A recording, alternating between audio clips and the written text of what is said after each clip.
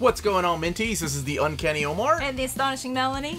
And today it is our honor, our privilege, to announce the Marvel Summer Reading Program. It is a program at your local library. It is not at your... Well, I mean, it could be at your local library. It is a program that a bunch of editors got together and picked out their favorite titles. At your local social media.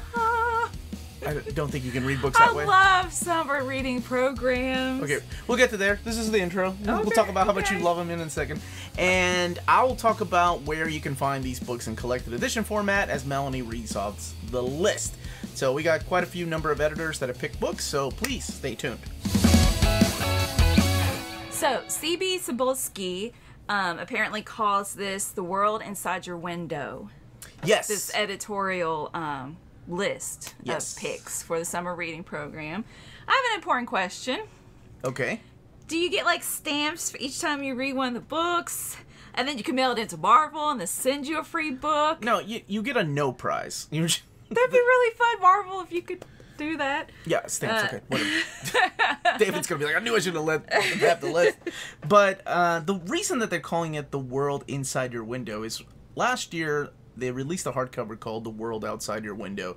And with a beautiful Alex Ross cover. Look at you, you remember. Yeah, they picked different stories from different comic books to just represent how Marvel has always been part of our world, right? Like, we have a New York City, Chicago, so it's really cool that they've done that. So that's why this is called The World Inside Your Window. But what it really is, like Melanie said, it is the Marvel Editorial Summer Picks. So my wonderful wife is going to read each one of the people and what they chose, and then we'll put down here what they wrote. Well, most of it, whatever. It's really cool, the reasons that the editors pick what they did. Yeah, and we'll also share this on our social media. You can read along. I don't know about the stamps she's talking about. You'll win a no prize if you send them off. Or actually, you can. Oh, that would be fun. You could tweet the people like, "Hey, I read this because of your recommendation." Snail mail. Fine, you can mail them something. Mail it and say the checklist. I read this and get your parents' signature. I did get a bunch of pizza coupons. All right, go ahead. Let's get started. First off, Jake Thomas, he suggests for your reading pleasure, Power Man and Iron Fist by David F. Walker and Sanford Greene. Okay, this is not the original series. This is the 2015-2016 series, available in trade paperback only, and I think maybe in digital format as well. So that's pretty interesting to kick it off with that series. Nobody really talks about it, so it's a fun series, though.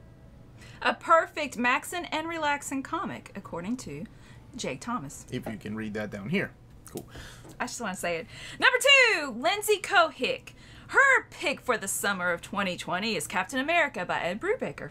And that's big news because this is released in complete collections, as trade paperbacks, standard edition hardcovers, and of course the omnibus that is currently out of print, but will be coming back into print in 2021. But if you want to read along now, maybe get one of the cheap trades. Artists on that? Steve Epting. Okay. Luke Ross. Most of these are small, like, trades. Sometimes there's an omnibus. But I think Lindsay's just suggesting probably the Winter Soldier storyline from Captain America by Ed Brubaker. Okay. But that omnibus is coming out in January 2021, the reprint. So, Lauren Amaro. Ecstatics Omnibus. Okay. Do you remember how we did the old reader, new reader with... Nope. Okay. Mike Allred and Laura Allred's artwork? Yes, and... Dan Slott's Silver Surfer? Yeah, I was going to say that. Okay. Well, look at you. So, Mike Allred was the artist on this. It was Peter Milligan's take on... Pretty much he shifted X-Force in a completely different direction. Like, I remember. I can see the cover now. Yeah. That art style. You Go Girl, Mr. Sensitive. Oh, it's a fun book. Sadly, the omnibus is out of print, but they are coming out with complete collections if you want to get it that route. Or the original trade paperbacks, which is a cheaper way to get it. Numero 3. Nick Lowe, X-Men Executioner Song. You can tell my wife is a English major because this is number 4, and this is not a countdown. And she's not a Spanish or math major, apparently. Nick Lowe is the editor of the X-Men, and I'm so glad that he went with Executioner Song because that one means a lot to me because that was the summer that the Todd McFarlane, Jim Lee, Mark Silvestri, Rob Liefeld, all those guys left Marvel and said, deuces, we're out of here. So what'd they say? How'd they say it? Deuces. There Wow. you go. Okay. But that left the editors, Bob Harris at the time, and the creators like Fabian Nicieza. So this is pretty much Fabian Nicieza taking all the things that he was going to write for Rob Liefeld and just making a crossover out of it. Originally, this was called Sins of the Father, but they released it as The Executioner Song. It's the whole story between Strife and Cable. It is available in oversized hardcover format, trade paperbacks, and the recent X-Men Milestone line. Next up, Sarah Brunstead suggests She-Hulk: The Complete Collection Volume 1 by Dan Slott with Juan Bobillo, Paul Pelletier. Wow, these are cool names. And Scott Collins. And I did read that one this summer, and it is a lot of fun. Be a good, easygoing summer read. It is. There's an omnibus coming out later this year, but there are complete collections available as well as the smaller trade paperbacks if you're interested in reading it now. But it's a different take on She-Hulk than John Byrne's take on She-Hulk. But it's still, fourth wall breaking, and it's fun. Yeah. Lauren Bislam suggests Runaways Volume 1, Find Your Way Home by Rainbow Rowell and illustrated by Chris Anka. Jinx. So, I love when they suggest Runaways, because every time you suggest Runaways, it's always Brian K. Vaughan. So, Rainbow Rowell is a young author. What am I saying? Uncanny Omar talked pretty one day. Which is a good book. young author, young adult. That's what I'm going to say. Okay. She might be a young author, young adult novelist. Oh yeah, Amanda, Amazing Amanda. Yeah, talked about. Yeah, she talked about how much she likes her run, and she actually likes this run a lot too. So I love that they're suggesting that instead of the classics run of Runaways, but available in trade paperback. I forgot to mention that. All right. Devin Lewis would like you to try Amazing Spider-Man Coming Home. The first 5 issues of Michael Straczynski's run on Amazing with John Romita Jr. Yes. Damn good suggestion. That's really solid Spider-Man stories. This, to me, I also call it a good... I hate saying jumping on point because my brain is always like, jumping on point. I started reading X-Men with 168. My first DC comic was Crisis on Infinite Earths number 8. But really, wow, this is a place good... to start. Yeah, it was a mess. But I love George Perez. But this is a really good jumping on point because now Peter Parker's grown up. He's out of that... that youth that he had. So he's not in high school, he's not in college. He's no longer taking pictures for J. Jonah, So it's really cool. It's a good stepping stone in his life. So great suggestion. Available in trade paperback, complete collections. There was an oversized hardcover called Best of Spider-Man. And of course the omnibus, which unfortunately is out of print right now. Danny Kazim suggests Spider-Girl: The Complete Collection Volume 1. I love that. This suggestion, I think, out of most of these, with the exception of David Gabriel, of course, really surprised me. This is a shocker, because no one talks about Spider-Girl by Tom DeFalco, Ron Frenz. It is during the time that the Spider... it's actually right after the Spider Saga, the Clone Saga ended. And it's the story of May Parker in an alternate universe. Do you remember the M2 universe? The M2 Nope. Juggernaut? Nope. Okay. Good talk. So, it's the story in an alternate reality where May Parker, the son of... the daughter of Peter Parker and Mary Jane Parker, now grows up and wants to be like her father. She wants to don the costume and become Spider-Girl. So it's great, and they're releasing them in complete collections. There's small digest size collections, and I think there were small thin trade paperbacks too. Did she fight Mobius? Mobius? The Yeah. French artist? No, the vampire. Morbius. Does she fight him? I can't remember. I seem to remember something like that. Okay. Okay. Yes, she fights Mobius. Fanfic. Alright, well, speaking of breaking the fourth wall, Will Moss... Ooh, good transition. Will Moss suggests Howard the Duck, Volume 0, What the Duck by Chip Zdarsky and Joe Quinones. And we just talked about Howard the Duck, the movie, last week. Yeah. And how fun it would be if there was like a fanfic with Rocket Raccoon and other characters. And well, just read this and there you go, because Rocket Raccoon's in it. Hell's Kitchen, Johnny Storm. Sounds really cool. Chip Zdarsky is one of these writers that I discovered. I hate using the term discovered because I didn't discover him. He's always been there. But Chip Zdarsky is this guy that just was not on my radar until last year. He took over Daredevil. He did a run on Spectacular Spider-Man that is freaking phenomenal. He did that life story that we reviewed that we love so really much. Good. And then he did Howard the Duck, which is hilarious, Invaders. I want to see eventually all his stuff, just oversized hardcover format, omnibus format, because he deserves it. This is only available in trade paperback so far, but it's Howard the Duck, trade paperback by Chip Zdarsky. Annalise Bisa suggests X-Men New Mutants Classic Volume 1. Okay, so, really quick, great choice. This is, I assume because of the movie that's coming out later this year.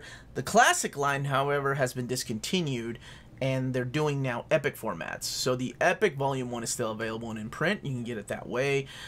Or you can, I'm sure you can find the classics cheaper now, like through the third-party market. But it's the beginning of the New Mutants. It's right during the time when Xavier thought his X-Men were dead because they were up in space. Not going to spoil what happens.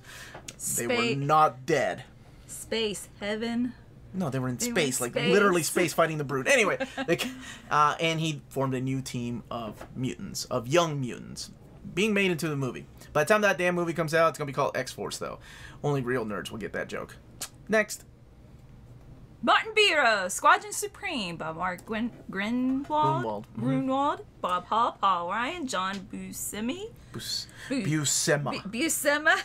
Steve Buscemi. I butchered the Paul names. Neary. I'm so glad I'm not the one reading these. So, Mark Grunwald's Squadron Supreme is one of the most important Marvel stories that they've released. One time I've heard it's like Marvel's answer to Watchmen, but that's really not fair. That's not a fair comparison because it is so different than Watchmen. It's the end of a universe for these superheroes that are very much like Superman and Batman, but they have their own unique little traits about them, and there's betrayal on the team. There are a lot of things he was doing in that book that no one was doing at the time. And he loved that book so much that that's the trade paperback I had, that when he passed away, because we lost him, he was in his 40s when he passed away in the 90s. That book meant so much to him that he wanted his ashes mixed with the inks for the trade paperback when that trade paperback And you have that? I don't anymore. I'm an idiot. I know it's one of the things I never should have sold. But thanks for bringing that up. But yeah, you brought it up. Squadron Supreme available in trade paperback. There's 2 omnis. There's the original omnibus and then the second edition omnibus that is more complete and trade paperback. And apparently you can get the version he sold from somebody somewhere. Okay. Next up, Jacques Porte suggests The Unbeatable Squirrel Girl. Squirrel, you really got me now. That's how you guys say it. This is a series I on my channel, I just, I've set up, like, I've never really gotten into Squirrel Girl. This is Ryan North, and I think this is volumes 2 and 3, because I've read a significant amount of these trade paperbacks, I think all the way up to 6.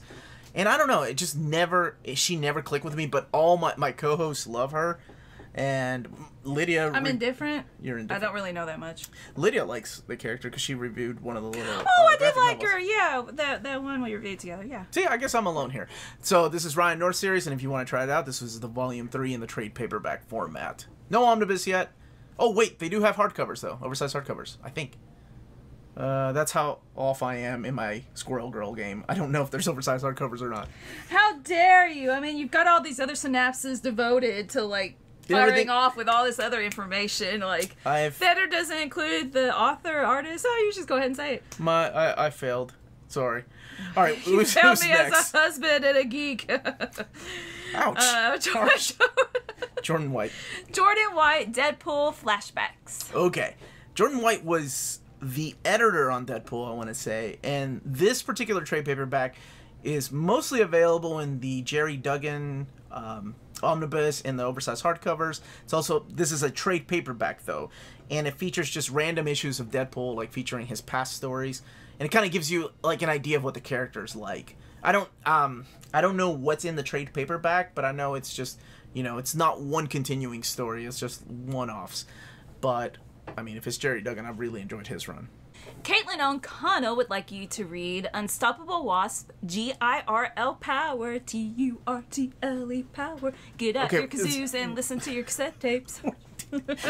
Marvel doesn't own Turtles. What are you doing? I'll never forget that song. So this is available in trade paperback. I don't think there's a digest size of this yet. And of course, most of these are going to be available digitally through the Marvel app or Comixology. This is Jeremy Whitley's run, and I know this is Wonder Maddie's like one of her favorite series. She begged us up and down to read it, so this book series wouldn't get canceled. And he went on to do Power Pack, and I've yet to read it. But I did read the first one. Of course, like that's what she suggested reading, and I did read that. Okay. Mark Basso suggests Maximum Carnage. Ooh. So, sorry. That's 90s, right? Like, well, Nick suggested the Executioner song, so now Maximum Carnage is another 90s crossover. Also inspired a video game for a whole generation. Yep. With the red cartridge, you all know. But this is the crossover where Cletus Cassidy just comes out of prison, gets his own team, kills, quote-unquote, some heroes, and there's a team-up with Spider-Man, the Doppelganger, who obviously... Did I call him Doppelganger? No, that's right. I called him the right thing. Uncanny Omar. Do talk pretty one day. So, the Spider-Man has his own team. They go up against Carnage's team. It's like a 18-part crossover event. Available in Epic format. Available in the Omnibus format called the Spider-Man vs. Venom Omnibus. And there's also a trade paperback. Actually, there's 2 or 3 printings of the trade paperback. Ricky Purdon suggests Ares, God of War by Michael Avon Oeming and Travel Foreman.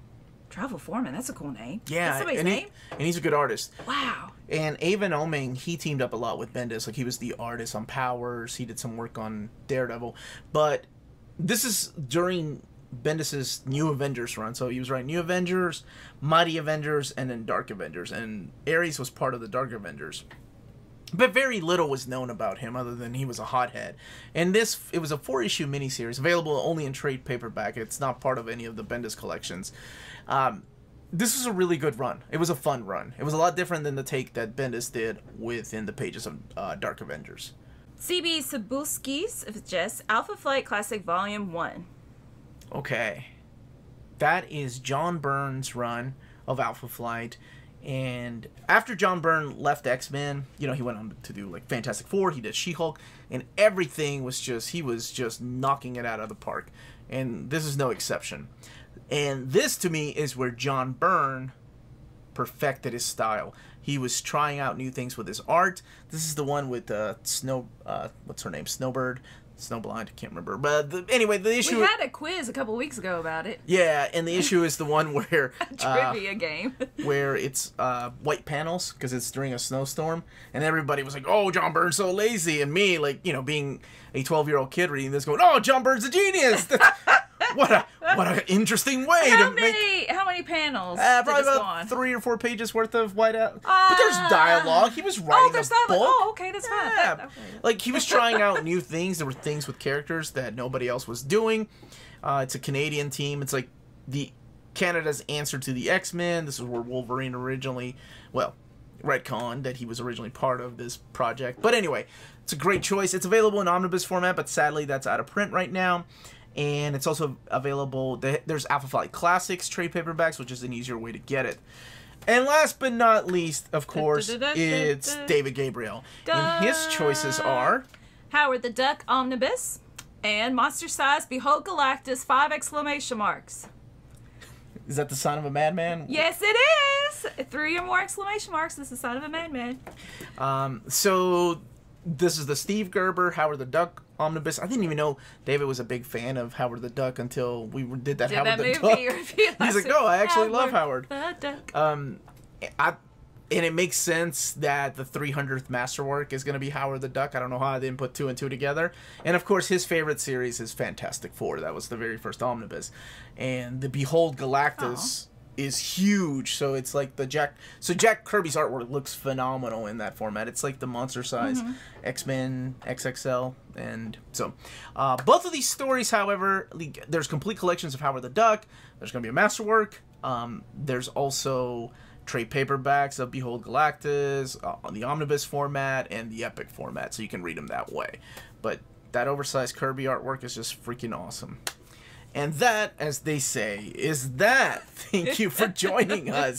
This is a lot of fun. Thank you for joining me. Which one of these are you interested in? I mean, I've read all of them, but what's your favorite out of the list. I'm surprised to see Executioner's song in there. As an X-Men guy, of course, I would go that route. But I think the one that I'm going to pick the most that surprised me that's in there is that complete collection of Spider-Girl.